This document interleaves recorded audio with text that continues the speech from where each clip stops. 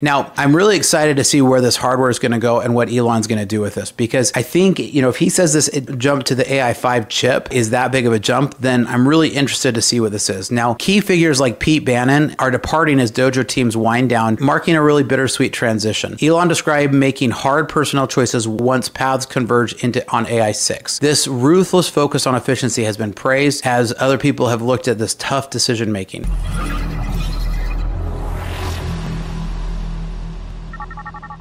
Now, in my times as a fractional CTO, I've navigated really hard decisions.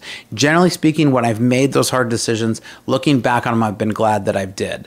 So overall, I think this underscores Tesla's agility, even for the size of the company that it is, which is pretty amazing. And I think this is one of the differences to what we're seeing with Apple, what we've seen before with IBM, what we're seeing with Intel, right? Intel needed to make this kind of ruthless decision years ago, and they didn't. And I think these are the kind of things that are going to keep Tesla relevant for the next 10 to 20 years. So I'm personally a pretty big Tesla bull, if you can't tell, both on the company as well as on their products. I love their products, own some Teslas myself. Tesla ultimately is going to shift its signals that custom AI hardware might not always justify the investment when off the shelf will work rapidly, or in this case, a simplified one. So I kind of want to jump over to this other thread that was on X that I found was really interesting here. So Tesla and Samsung just signed a $16.5 billion AI pact. It's not about chips or cash. It's about one move that will decide which AI company survives the next decade and which disappear. So here's what the next 10, and this guy's predicting the next 10 years. Now, I'm not going to say that this is perfectly or spot on, but I think it's a really interesting take and one that I think we could all take a look at.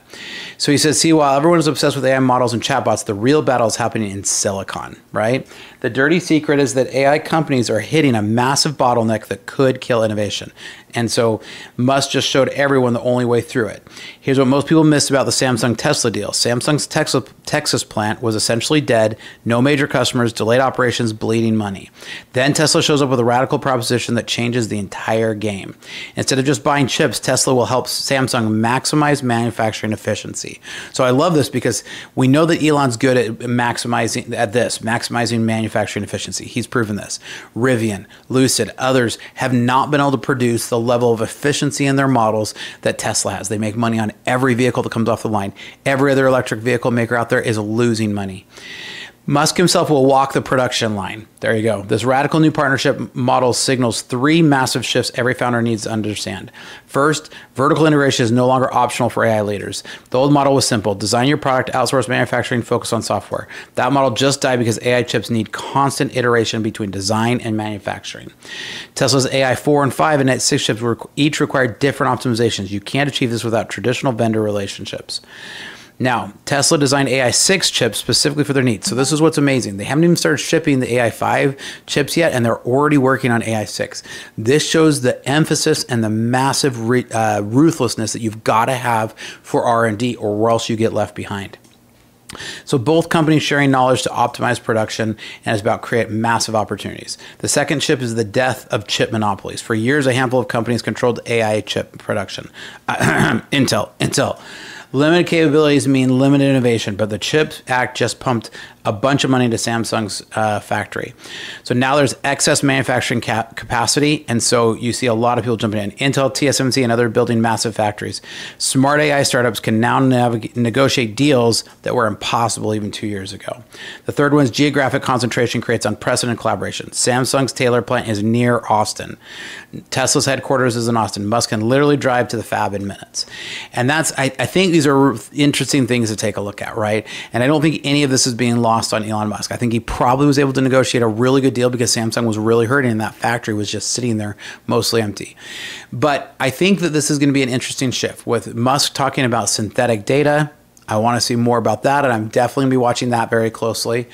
But, so I've seen a lot of different data strategies evolve, but the pivot emphasizes inference's role in training, which is going to be really interesting from where we're sitting today.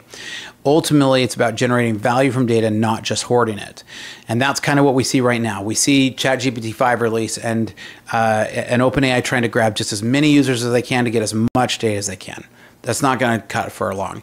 It will buy something for OpenAI for a time, but as we saw with the GPT-5 release, which has been an absolute and utter failure, and if you don't understand that, check out yesterday's video. Or 2 days ago, sorry, I don't even know what day of the week it is.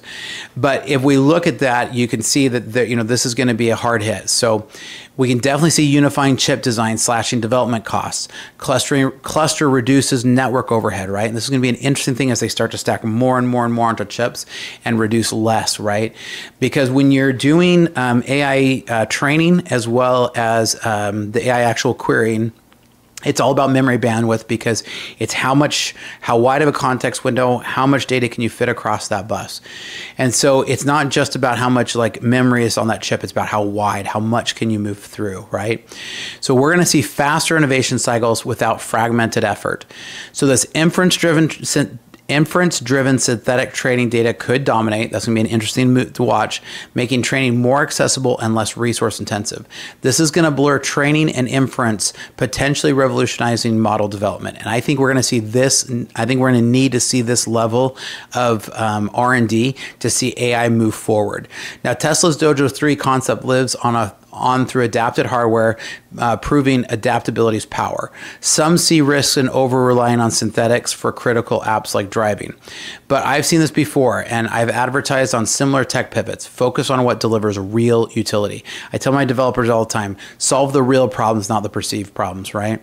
Now, in the end, this really could accelerate AI across industries. But execution is everything. But if you know Elon Musk, he is king at execution. Now, if your company has systems that aren't executing and they're not connected, reach out to us, because our specialty is helping systems get connected. Because here at Startup Hack, we love to train software developers as well as build custom software solutions for companies. And here's some great information about our service. Hi, I'm Spencer, a fractional CTO. With over a decade of executive leadership and 25 years in software development, I've transformed technology teams and products for businesses just like yours. As your fractional CTO, you get the strategic guidance of a seasoned technology executive without the full-time commitment. Perfect for companies ready to leverage cutting-edge technology without expanding headcount. My team at Startup Hack has already built advanced AI agents for small and medium businesses, automating complex workflows and delivering advanced ROI to human workflows. We specialize in creating custom software that connects your systems into a single coherent technology ecosystem. Our development approach focuses on tangible business outcomes. For one client, we developed AI-powered workflows that cut days off of human processes. For another company, by connecting multiple systems, we reduced processing time to increase their ROI by over 75%. We don't just write code, we architect solutions that scale. Whether you need cloud system architecture, data integration between legacy systems, or custom AI agents that automate your unique business processes, my team delivers results that exceed your expectations. Having led technology for a lot of companies and launched 7 successful brands of my own, I bring battle-tested expertise to your business challenges. Our specialty is turning technological complexity into business advantage. So if you're ready to harness the power of AI and custom software to drive your business forward, let's connect. Together, we'll build technology that doesn't just solve today's problems, it positions you for tomorrow's opportunities. Technology leadership, decades of experience, AI powered. Reach out today and we can help you. Check out startuphack.com/Spencer.